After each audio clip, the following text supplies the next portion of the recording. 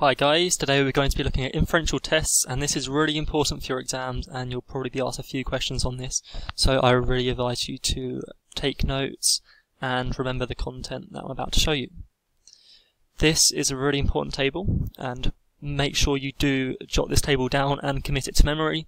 And this is the criteria for using a specific non-parametric test, and non-parametric test is really important here because, as you'll see in a minute, we'll be looking at parametric tests in a sec. So,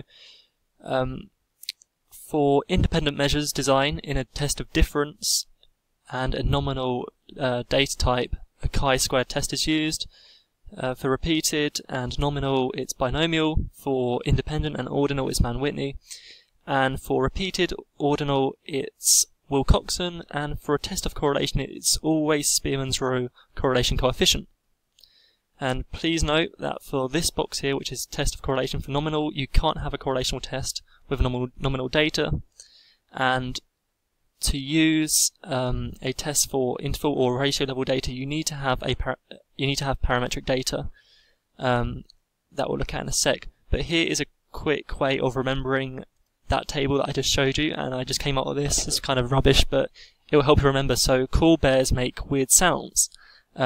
Chi-squared, binomial sign test, Mann-Whitney U test, and Wilcoxon sign rank test, and Spearman's row correlation coefficient. They all start with the letter of what I just said. Cool bears make weird sounds. So if I go back, I'll just show you what I mean. So it goes cool bears make weird sounds from left to right. Cool bears make weird sounds. So if you just remember it like that, then you'll be fine, as long as you can remember the names of the tests as well as the letters. So yeah, that is a quick way of remembering the whole table. Okay, so I'm going to look at significance quick, and this is kind of confusing, but I will show you an example after this slide so that you have a clearer idea on what I mean. So in order for research using the chi-squared test to be considered significant, the calculated value of x squared has to equal or exceed your critical value given in the exam.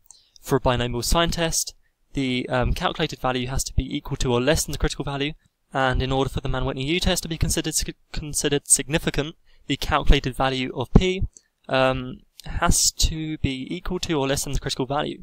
In order for research using the Wilcoxon sign rank test to be considered significant, the calculated value of n needs to be equal to or less than the critical value.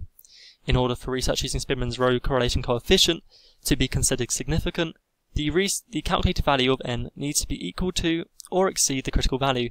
And basically you just have to remember like this, but I will show you a quick example. And here we have one from the specimen paper.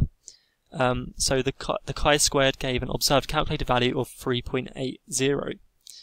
And here we have a table with the critical values in. And so because the chi-squared test, because the calculated value of x squared has to equal or exceed your critical value in a chi-squared test, we can see that it is significant at the 0.05 level, so p is less than or equal to 0.05, but it doesn't exceed this value, so it is not significant at this level. It's just significant at this level here. So it's pretty simple, and I hope this example made things a little bit clearer for you. But if not, then just refer to the textbook. I'm sure it has it a bit simpler in there. But now we're going to look at interval and ratio data, and in order to conduct the appropriate parametric tests of difference or correlation for interval or ratio level data, the data must meet the criteria for using a parametric test. And these criteria are that the data has to be interval or ratio, the data has to have a curve of normal distribution, and the variances should be similar. And what I mean by a curve of normal distribution is this curve right here, where the mean, the median, and the mode are all at the top point. And it has symmetry about the middle. So that's all you need to know for this, but just make sure you commit this to memory because you're likely to get it on a multiple choice question perhaps. So yeah, you do need to know this. Thank you for watching that short presentation. I hope it helped, and good luck in your exam tomorrow if you're doing that. Thank you for watching.